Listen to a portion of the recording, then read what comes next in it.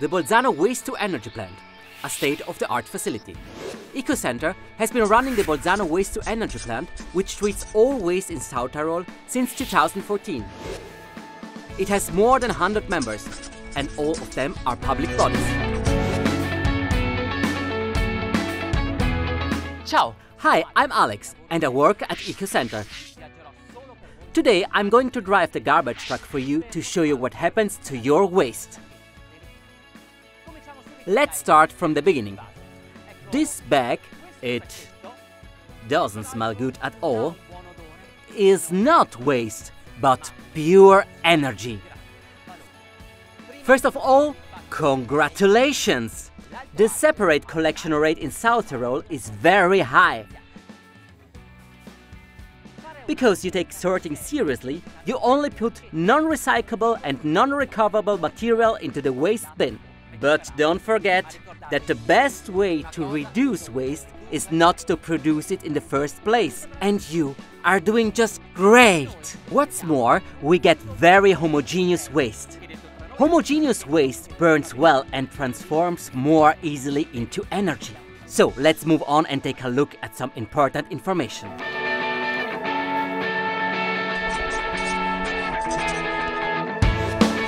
Organic waste, clothing, household appliances, glass, aluminium, paper, cardboard, plastic packaging and batteries should never be thrown in the residual waste bag, just as paint residues, thinners and medicines must never be thrown away. Everything clear? Now let's see what you throw into the garbage bag. Dirty plastic packaging? That's fine.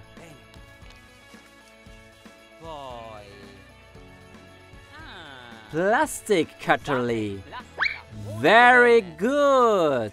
And oh, toothpaste tubes and toothbrushes.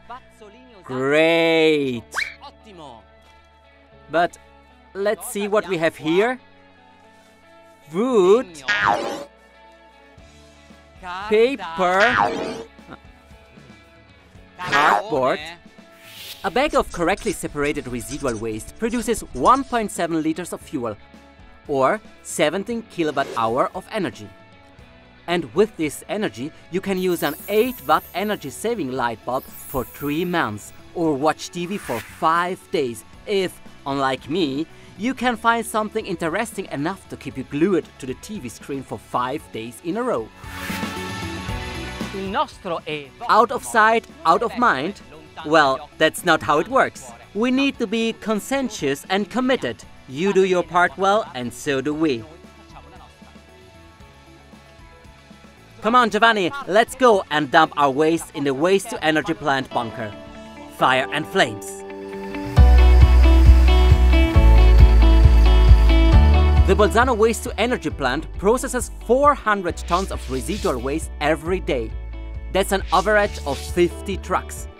In a week, they would fill a football pitch up to 1 meter in height. 2/3 of our waste comes from private households and 1/3 from industry and crafts.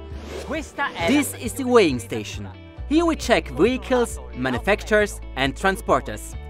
And we also check if there is any radioactivity in the waste. If everything is okay, we can weigh the truck and go dump the waste in the bunker. Let's go! There is no need to sort if at the waste-to-energy plant the waste is being separated and shredded. Ready to read that? On a chocolate wrapper? It's fake news. Absolutely wrong. The residual waste that you produce is being dumped in the waste bunker as it is.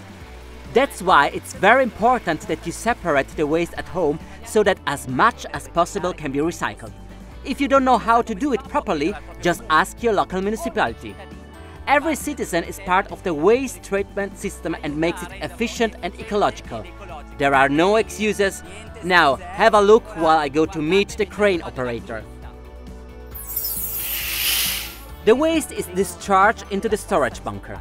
The spider machine mixes it to get a homogeneous waste and therefore an efficient fuel. The crane operator continuously feeds the furnace by loading the waste into the hopper.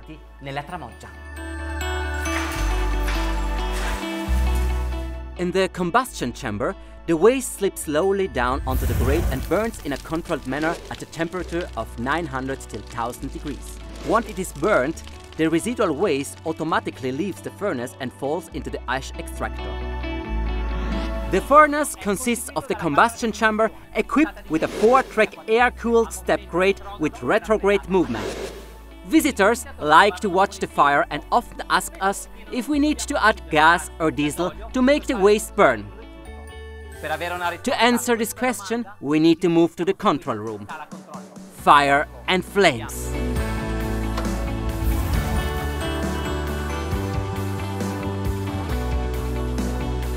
Giovanni, it's your turn. But are you all called Giovanni in here? The control room is actually the brain of the plant. It manages and controls all the processes very carefully.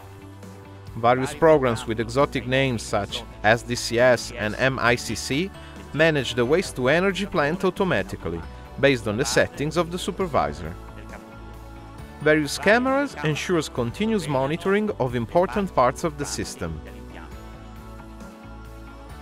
To come back to your question, once it starts, combustion is self-powered and produces a large amount of heat. By continuously loading waste, you don't need to use any other fuel. Fire and flames. Fire and flames? Now that we have mixed the waste in the bunker and incinerated it, what do we get? By burning waste, you basically get 3 products: heat, combustion gases, and combustion residues.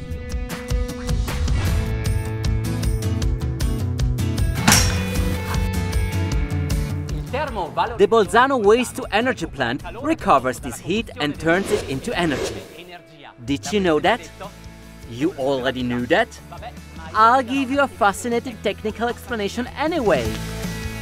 The heat produced by combustion heats the water, which circulates in the boiler and transforms it into steam, 400 degrees Celsius, 40 bar.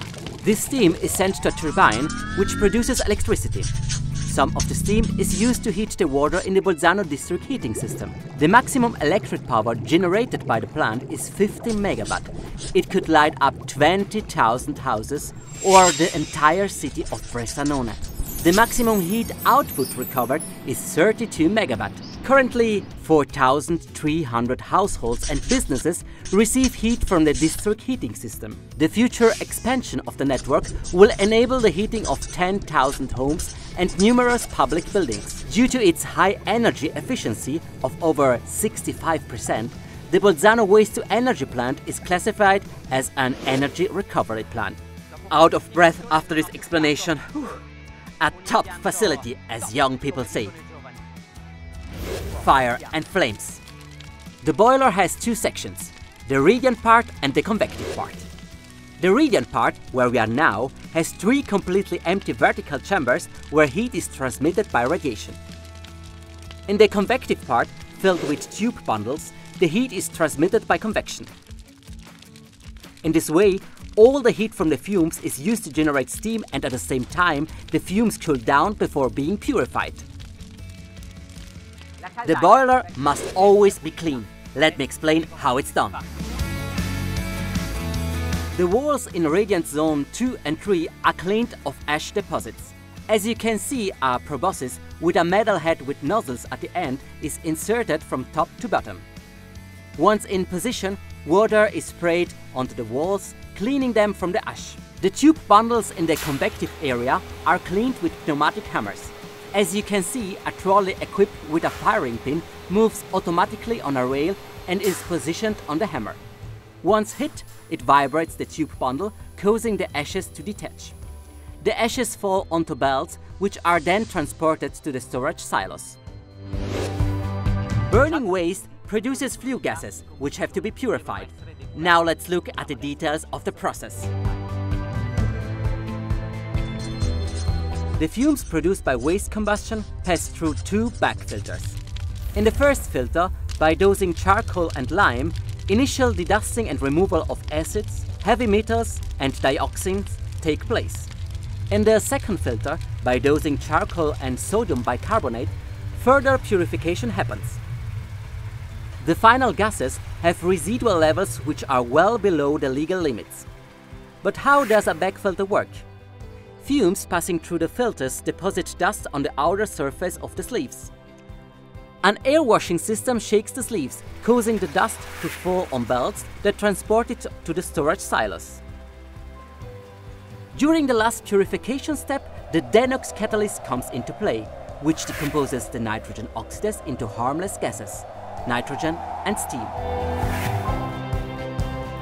The tower behind me contains all this honeycomb material. Basically, you can say it works like a catalyst of your car. Fast and furious. The solid residue of the waste combustion is called slag. A magnet separates any ferrous metals from the slag, which is then sent for recycling. Some of you will be asking, but why do I have to collect metals like bean tins, cans and so on separately if they are picked out and removed from the waste-to-energy plant anyway? Weren't you wondering about that? No worries, I'll explain it anyhow. In the furnace, ferrous material is degraded by the flames and dirted by the slag, making it less valuable for recycling and potentially creating problems at the grate. Remember, all materials that resist the temperature of the furnace about 900 to 1000 degrees but aren't picked up by the magnet ride piggyback as it were on the other solid waste residue and come out with the slag. Other materials, such as aluminium, melt and require further treatment before they can be recovered. So this material should not be thrown into the garbage bag. Glass, for example, melts at 1600 degrees, and unlike iron, it's not separated after incineration. That means that every piece of glass that you throw into the waste bag will end up in the landfill and stay there forever and ever. Couldn't you be more careful?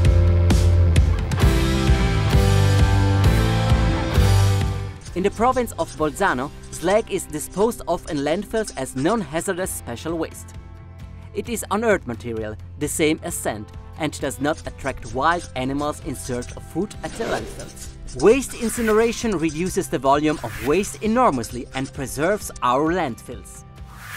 After boiler cleaning and combustion gas filtration, the remaining dust is accumulated in 2 tanks.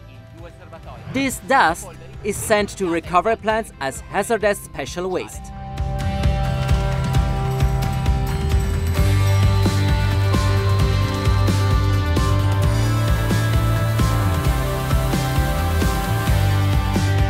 The Bolzano waste-to-energy plant has a combustion line.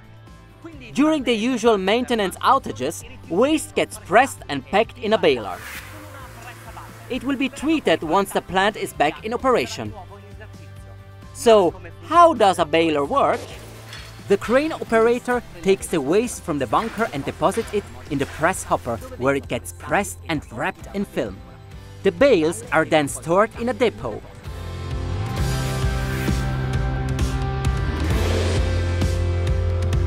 The plant is equipped with a continuous emission monitoring, CEM, a dioxin sampler, DECS, and a mercury meter. The control body can access the plant's emission data online. The daily values of the main legal parameters are published on the Eco-Center's website. Together we have seen what happens to our waste and how important it is to treat it properly in order to transform it into energy. The Bolzano waste-to-energy plant is a state-of-the-art plant at European level, which makes it possible to do all this with a very low environmental impact, fire and flames.